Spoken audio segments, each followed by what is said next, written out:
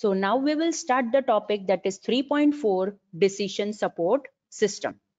Again, I repeat, now we will start the topic that is 3.4 decision support system. Now, what is DSS? Again, DSS is a computer-based information system. So obviously, computer-based information system जिससे भी बनता है, right? वो सारी things तो इसके अंदर आएगी ही.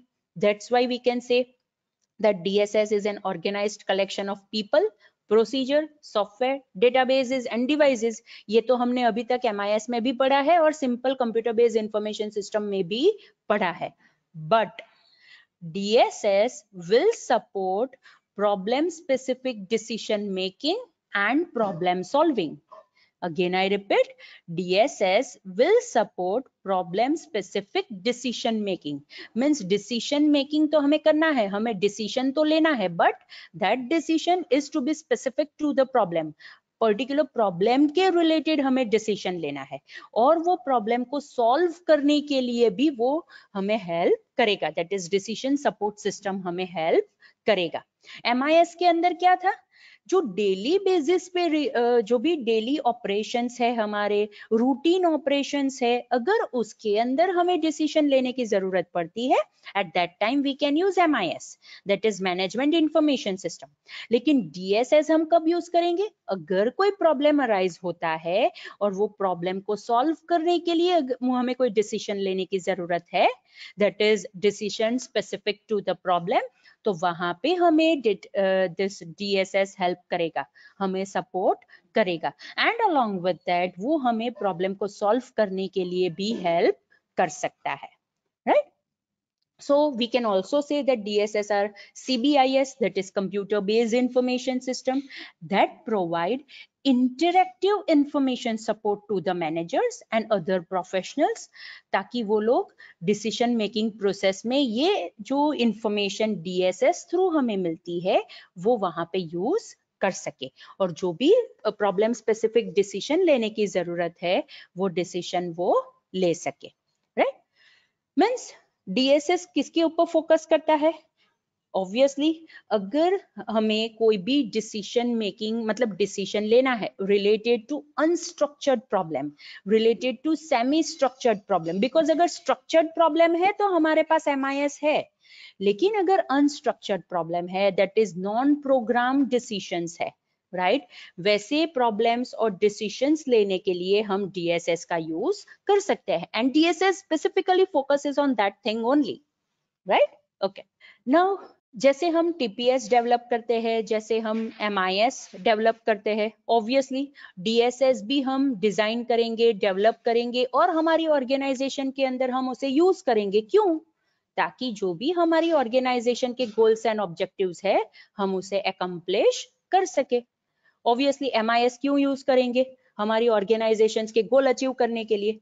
TPS क्यों यूज करेंगे? ऑर्गेनाइजेशन के गोल्स अचीव करने के लिए. लाइकवाइज DSS भी हम क्यों डिजाइन एंड डेवलप करेंगे? ताकि it become useful in our organisation और हम उसका यूज करके हमारे जो भी गोल्स है, जो भी ऑब्जेक्टिव्स है वो हम अकम्प्लिश कर सके, right? Okay, now another thing, DSS क्या यूज करता है?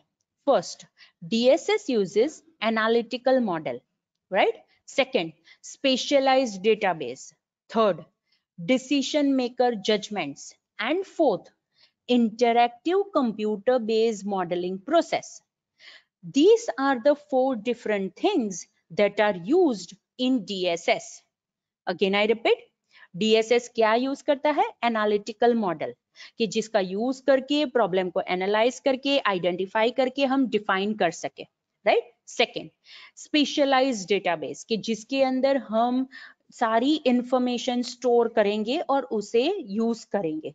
थर्ड, डिसीजन मेकर जजमेंट्स, अगर पहले सेम प्रॉब्लम अराइज हुआ है तो उसके ऊपर क्या जजमेंट हमने किया था, मतलब कौन सा डिसीजन हमने लिया था, वो सारी चीजें भी हम कहीं पे स्टोर की हुई रखेंगे, ताकि अगर सेम अनयूजुअल सिचुएशन अराइज होती है in future, then we can look after that decision also, कि अगर प्रीवियसली यही प्रॉब्लम अराइज हुआ था तो हमने ऐसा कोई डिसीजन लिया था.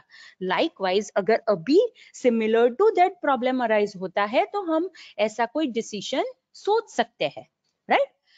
And fourth thing is interactive computer based modelling system, मतलब कंप्यूटर बेस्ड सिस्टम हमें बनानी है कि जिसके अंदर हम ये that is people, database, procedure, software, ये सारी चीजें हम यूज करेंगे ताकि again structured and semi structured decisions को वो सपोर्ट कर सके, right?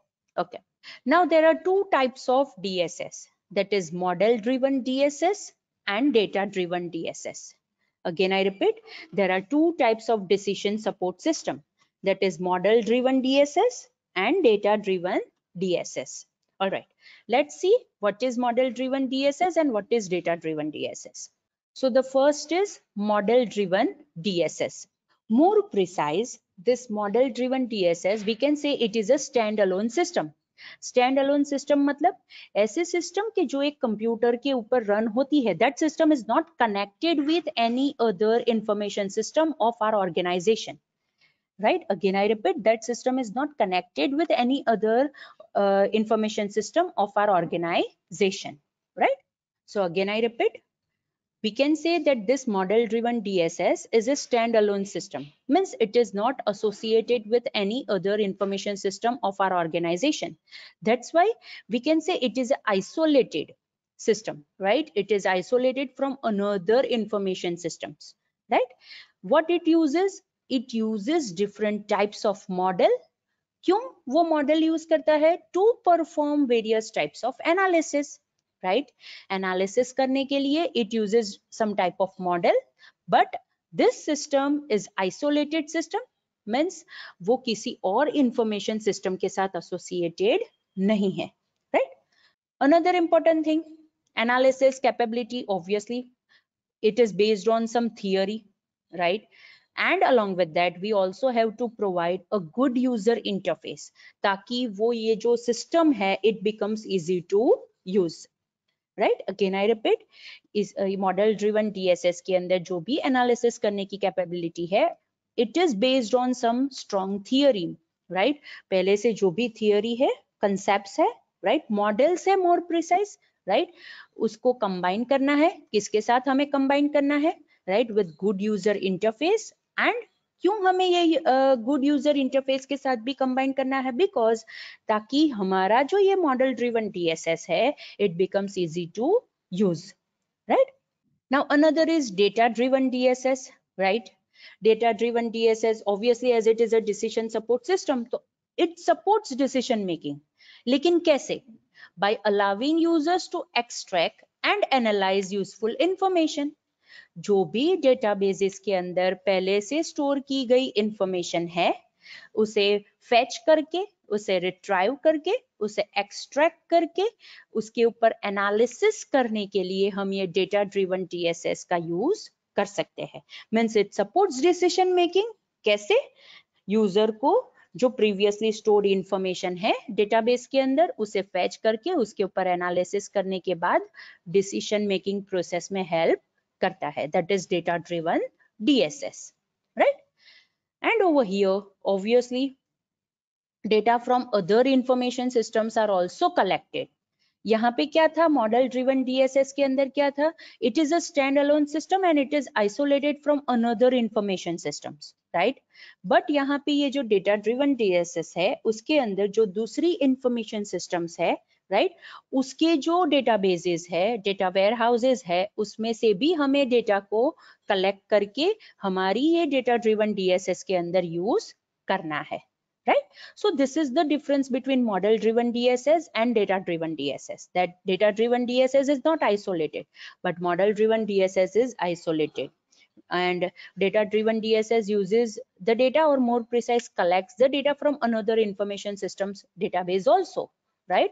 जहाँ पे model driven DSS ऐसा नहीं करता है, right? Okay, so these are the two different types of DSS, that is model driven DSS and data driven decision support system. All right,